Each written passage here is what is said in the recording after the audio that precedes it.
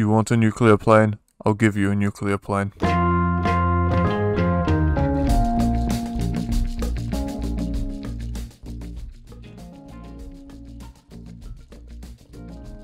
That looks about right.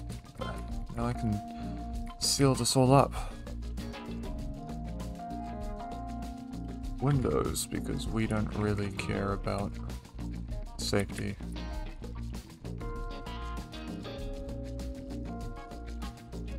Boiler is going in. Now we should probably spawn water,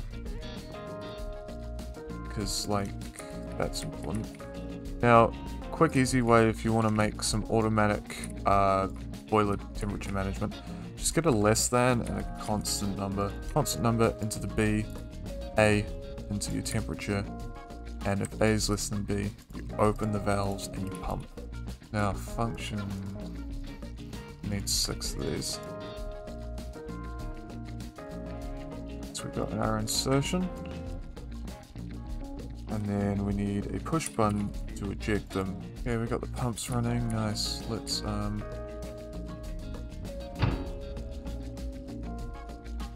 I should probably add a minus value so I can pull them out eventually. We've reached 100 degrees on the central cores. Now I guess we just need to wait for the boiler to heat, which looks like it's doing very rapidly. That's good. That's really good. We want it to heat up. Nuclear reactors take so long to start. It's so annoying. Nice. There we go. Yeah, okay, so they're out of safe. Oh, temperature's good. Just kind of waiting for it to explode. Hurry up!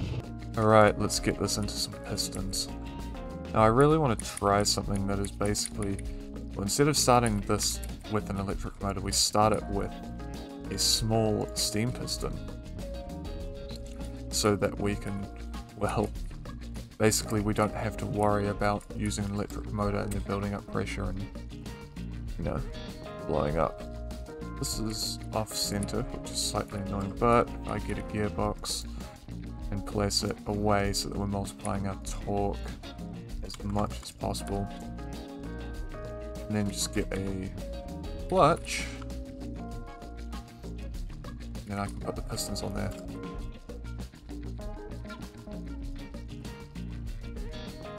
Piston, I think medium pistons would be good. How many pistons do we want?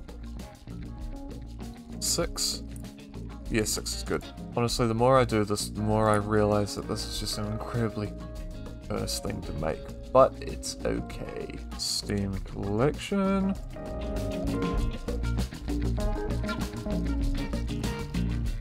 Where's the biggest air to liquid heat exchanger? That one.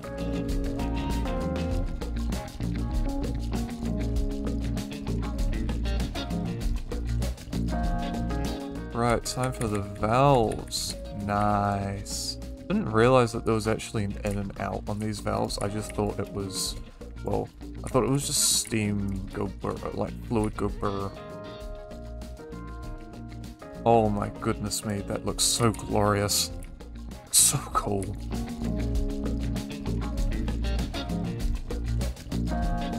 Right, now, moment of truth. Does this piston manage to start everything?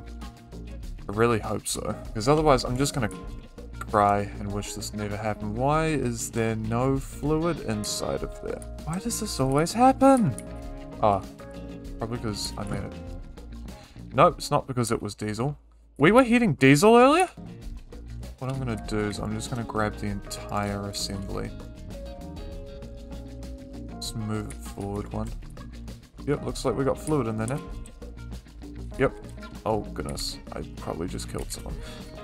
So this valve should be open, which it is, and if we go around the other side, this clutch should be engaged, yes, which means that in theory, as soon as we start getting steam coming out, no, there's no gay steam, but like when it comes out, it should just start to try and spin that one, which will then spin this one. We don't even need this to fully rotate, we just need these ones to start moving up and down to a slight degree. And then they can start opening up and they will run themselves. Yep, we got stuff flowing. Why is this not spinning? Oh, we need this to like start the fully down position or something. Next time I'm just gonna add an electric motor and forget I ever tried this. Okay, we're going back to the drawing board. Start it like we did last time. With pain and suffering and an electric motor, but those are the same thing.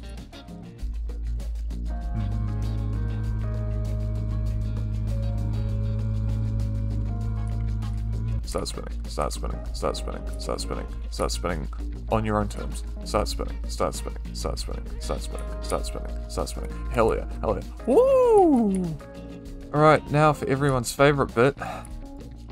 Actually putting some gearboxes in and making this fly.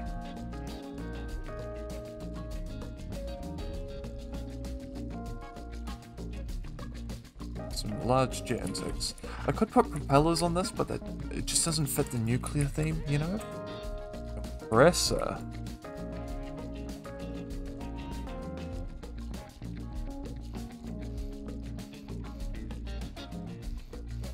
I've just realized I've placed those compressors the wrong way. That's not going to go well. Now for everyone's favorite bit, actually making this a plane, because currently it's just a nuclear reactor and spinny boys. Now we're just going to have conventional tail on it, but I think over time I will turn this into like an SR-71 looking kind of thing.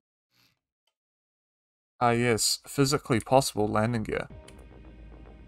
It's in. That's what she said. Now my only concern is that the fans at the back, the ducted fans, because ducted fans, they produce an unusually large amount of torque in terms of pushing the plane up or down, and I'm really worried about that. But it should be okay. Alright, now, I'm going to turn vehicle damage off. I don't want to die straight away. But, oh my. Will they run? Oh. Take off, take off, take off. That's a tree, those are trees, those are more trees. Wow, I am going to get sued by Greenpeace. I have no control over this. Don't sue me, please. Oh my gosh, I'm literally just taking out all of them. Oh, we're still going. Here we go, here we go, here we go, here we go.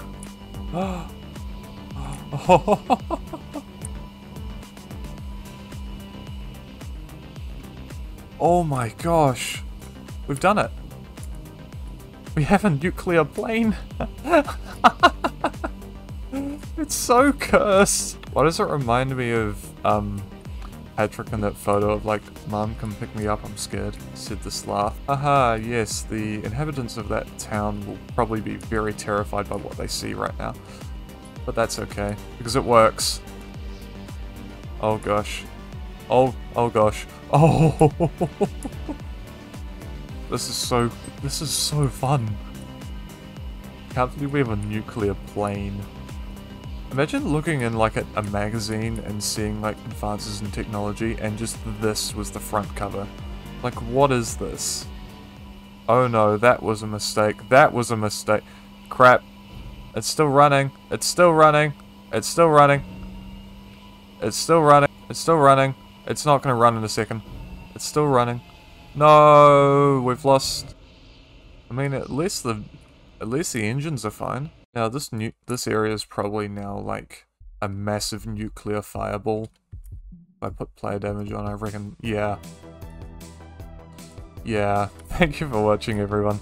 This has been interesting. Yes, we will continue with this. We're going to make this a intercontinental bomber. No, I'm not kidding. That is my plan. You can't see the smile on my face right now, but that's okay. Thank you for watching, everyone. I'll see you in the next video. Goodbye.